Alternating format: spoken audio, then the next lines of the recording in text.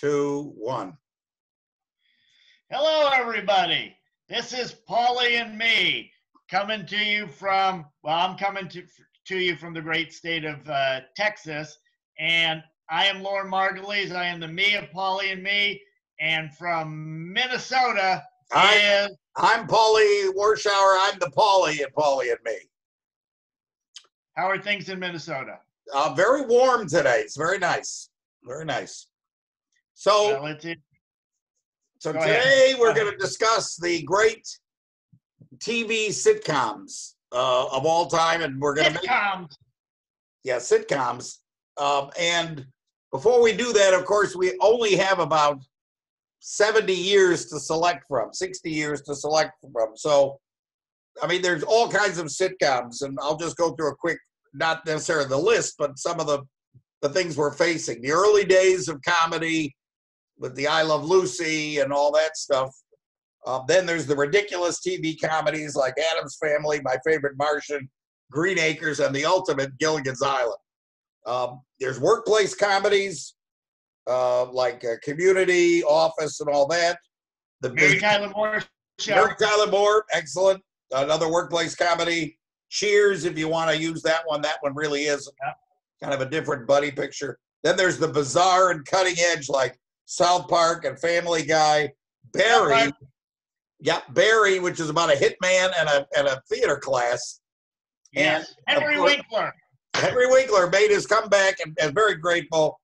And then The Good Place about heaven or hell, depending on which way you look. So that's kind of it. I mean, then there's buddy pictures, the rest of it. So with that in mind, we're talking about. Yes, and we love comedy. Comedy. All right. So Loren, why don't you go ahead? What are we gonna do? 3 total? Yeah. I'll give my first and you give it, and maybe we're gonna get together. Very good. Okay. My first, All in the Family. A cutting-edge comedy for its day.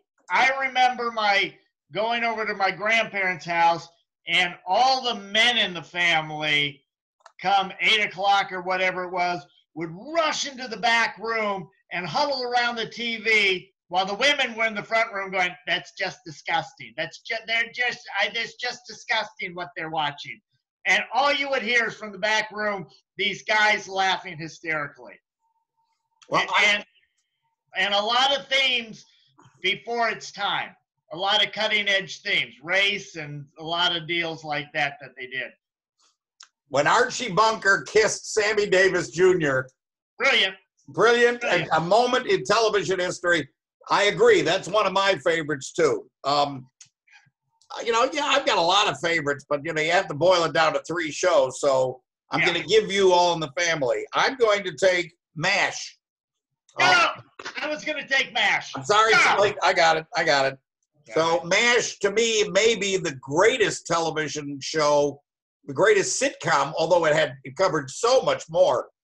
There were serious items, there were tragic items, there were funny items. Klinger in a dress, Henry, what's his name? Colonel Henry Potter? Colonel Potter, right. Yeah. Colonel Potter with his horse.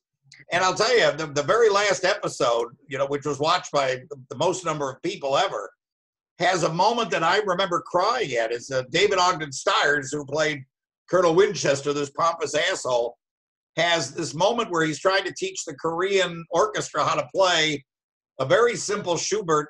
I think it's Schubert or Brahms, a very simple quintet. And they, just to make sure they stay there and don't go back, they pretend that they can't play that well. So he gets all frustrated and throws up his hands. And then finally the Koreans come in and say, we're taking these guys back to North Korea. And it's this wonderful gesture as they're being hauled away probably to their deaths. They play on the back of a military truck, a beautiful version using Korean instruments of this quartet.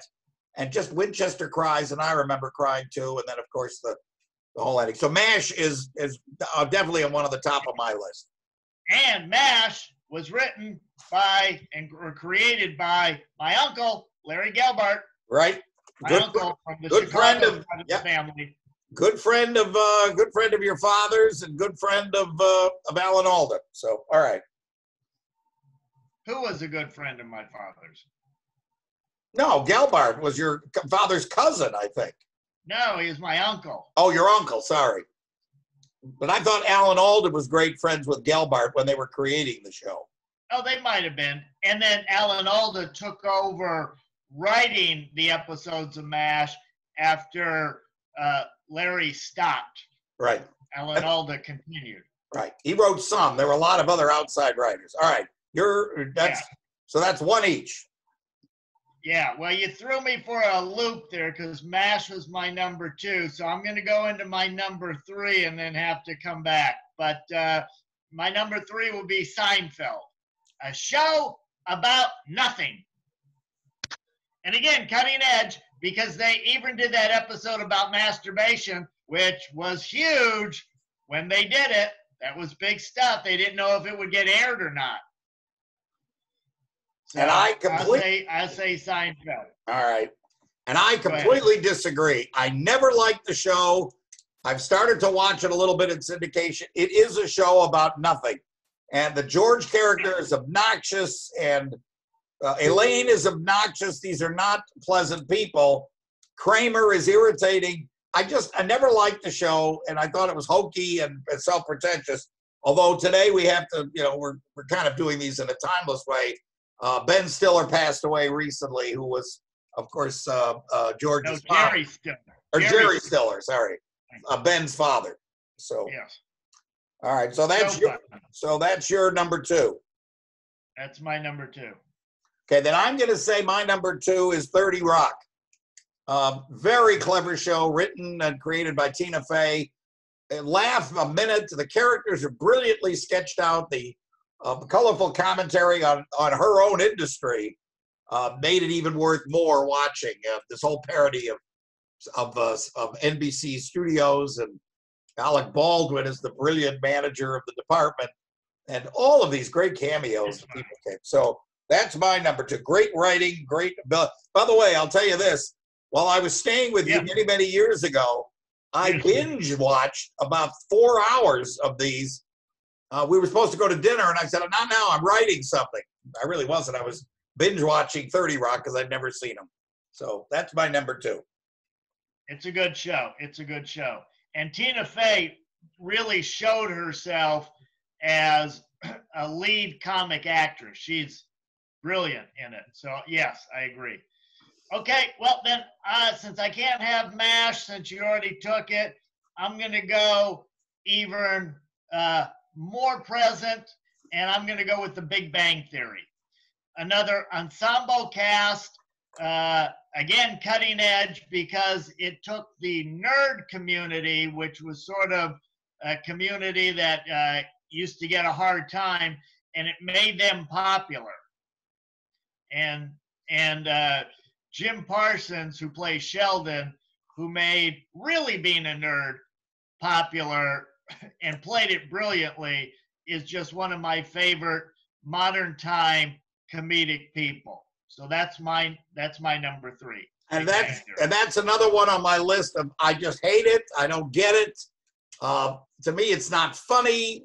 The characters are badly drawn, and why anybody would like why anybody would like Sheldon Cooper is beyond me. I even looked at a couple of the episodes of Young Sheldon, and I'm thinking these parents should have, sent him away to boarding school. It would have straightened him out. So, that's, by the way, on the list of my worst choices, which includes The Big Bang, Cheers, Cosby, Seinfeld, Honeymooners, Friends, The Dick Van Dyke Show, and Frasier.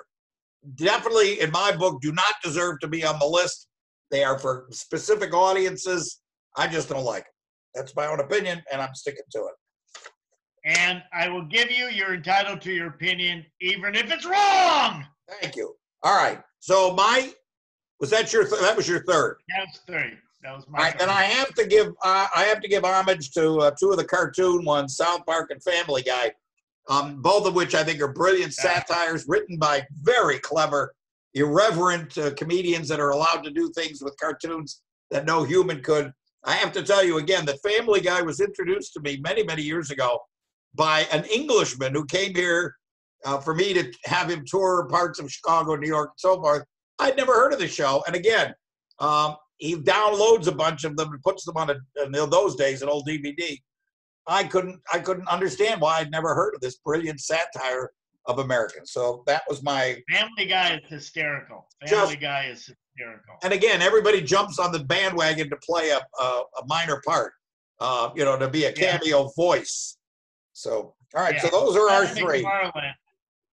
Seth MacFarlane is just a brilliant writer. He's also sort of a triple threat because he's a writer, he's an actor, and he's got a operatic singing voice. If you've ever heard him perform, he's got a Broadway voice. I don't know if it's an operatic, but it's a Broadway voice. Yeah. Those are our three. I got to give honorable mention to the most ridiculous comedies, which were The Addams Family, Green Acres, and My Favorite Martian. I loved My Favorite Martian. I just thought it'd be so cool to have an alien, and then he disappears. Very clever. So, any other long shots for you? Well, there's a few on the list that you didn't care for, but it's ironic that some of them that you didn't care for were actually spin-offs on others that you didn't care for.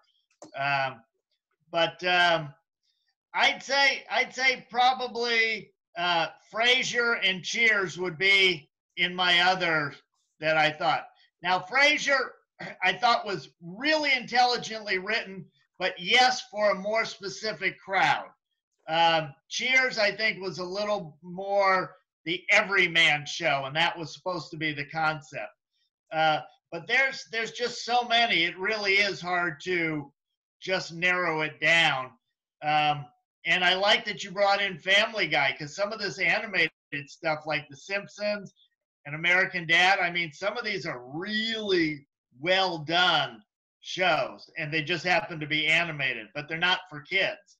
No, I think that's kind of where we're going. Now, of course, our list is totally incomplete when it comes to modern stuff on HBO and Netflix. I mean, one of the best ones ever is Veep, the one created by Julia Louis-Dreyfus, which hardly anybody sees unless they've got HBO or Showtime or any of those others. Veep is really good. Veep ran for 8 years. So and the Larry David Show. Yes, which again, he's another guy who totally irritates me. I don't like anything he does. Curb Your Enthusiasm wasn't his, was it? Curb Your Enthusiasm. Yeah, Curb Your Enthusiasm. Okay. Yeah. He rubs me the wrong way like Seinfeld does. So, obviously comedy is a very subjective thing. Like you said, some of them are blue-collar comedies. Some of them are white-collar comedies. Some are written across the middle. I know that some people will not watch South Park because it's so irreverent. It's so what they call anti-religious. And he pokes fun at everybody. Yeah. Parker and Trey Parker and Sen, or somebody, Sen and Parker. I don't know, whatever the hell their names are. Okay. All right. But yeah, it is a little subjective. And these are just our opinions, obviously, and sort of our choices. But, if you have other choices, feel free to write them in the comments below.